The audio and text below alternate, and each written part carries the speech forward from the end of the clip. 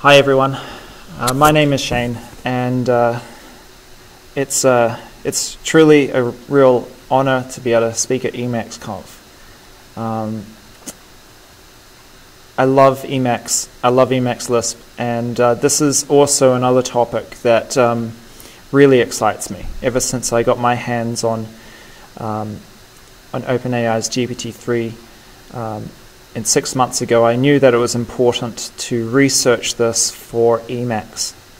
You know, aside from being somebody who never wants to leave Emacs myself, and I hope that being one of the few Emacs users, possibly the only one that had access to GPT-3 for this long, I hope that I can contribute. So, imaginary programming is just it's based on prompt engineering currently, but it's an abstraction over prompt engineering. You can read about prompt engineering and language models. That's quite easy to Google for. And imaginary programming is a subfield of imaginary computing, which is just the larger domain of employing of computing that's based on imagination, artificial imagination. So basically dreaming up user interfaces instead of, or at least partially dreaming them up. And I suppose that it's a fringe paradigm, but it's extremely useful. It's imaginary computing.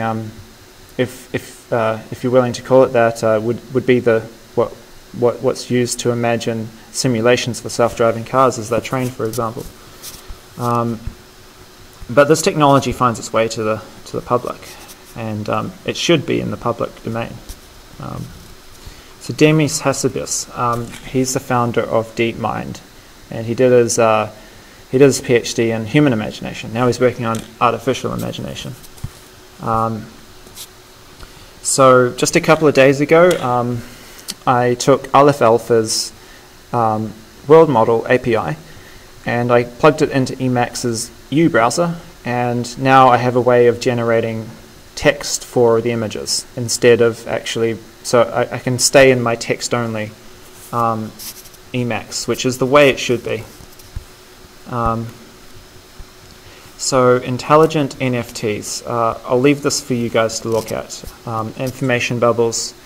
So there are some there's some potential bad outcomes from the runaway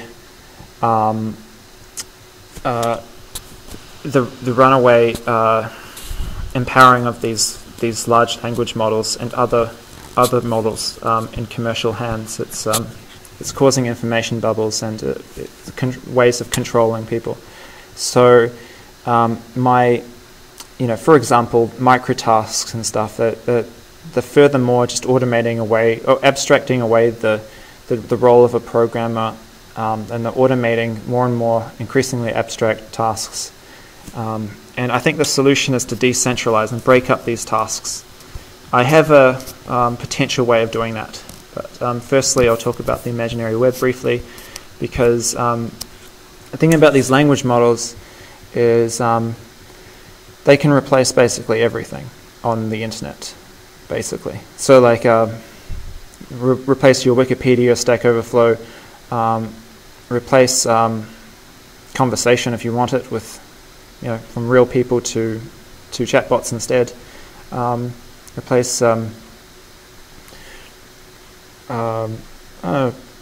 replace basically anything there's like a website for, and that means that rich media has gone from becoming images and video and even from paywalls now into intelligent and truthful.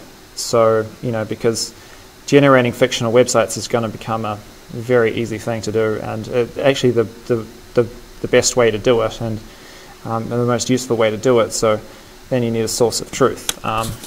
So the imaginary web is a thing. Imaginary interpreters are a thing. So you imagine your interpreter or you overlay prompting on top of a real interpreter to see what you might want to do in an interpreter. what you might want to say to somebody if you're talking to them. If you're inside, say, ERC and Emacs and the IRC client, and you prompt after somebody says something, then the prompt will probably suggest, what you might say in return, and then you can prompt like a multiverse, and you can pick from them. So there's a bunch of crazy utilities for these language models. So paracosm versus multiverse. So Mark Zuck wants you to live in his virtual reality as defined by him, and he's going to do it by using these models and to make you a fictional world that you can live in. You can do that, or you can use them yourself, and you build your own paracosm. And I think that's an important ability to be able to have. Otherwise, we will be like the Borg, and we'll be connected to Mark Zuckerberg.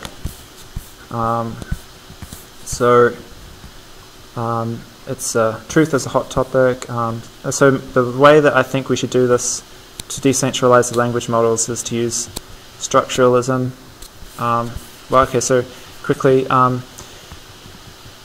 universal grammar, template, metaprogramming, and GPT-3, what do they have in common? Well, you have some kind of basis. So you train your GPT-3, and then you do all your prompting on top of it. And like a person is born with this grammar, and then they quickly learn language. And like with C++ templates, you pre-process, and then the runtime runs on that. And so, anyway, that was an aside. Okay, so structuralism. If you, this is quickly. I think you can decompile. I think you can decompose the language models into units. But those units won't look like neurons. They would look like these, and you put them onto a blockchain. But you can look at that later if you want. Anyway, I'm going to skip straight to iLambda. So running out of time. So I'll just quickly show you the iLambda primitive in iLambda. So it evaluates instead of runs. So for example, here's the reduce function, and you've defined your imaginary lambda here, and it doesn't have a body. It's just got the comment and the parameters, and that's enough for once you have that iLambda, that runs now as a function. You can stick it into a reduce function, for example, and it'll reduce this list. You could even remove, so you kind of need the comment, otherwise you don't actually, otherwise it's too hard to imagine what would happen next. But for a function, you can literally have an idefun even without the argument list. If it was just like generate fib sequence, and most likely when you run that defun, it would like work the way you want it. But the more information you give the idefun, the imaginary defun, the better it would capture the task, what you're trying to do. In this case, you want to generate a Fibonacci sequence, and yeah, you can define functions without having a body, and they run an inference instead. Here's a way of overriding, say, the language model that's used, for example, using dynamic scope. And so under the hood, idefun just uses an iLambda. Yeah, this function here just doubles things. So here's a function that gets you a hexadecimal color just from the name. And you can create arbitrary functions like this. So what we need is like a library of imaginary functions, I think, that match a language model. So, anyway.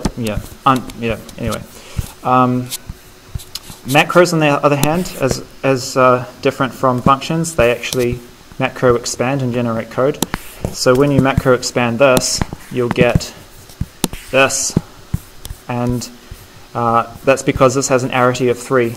And then when you macro expand that underlying macro, it generates the actual source code, and that you can actually run these macros, and it will cache the output. It will cache the source code, so the macro runs the same every single time, or generates the same code. But you can just use it to generate code really easily while you're programming. So yeah, I hope that this has been informative.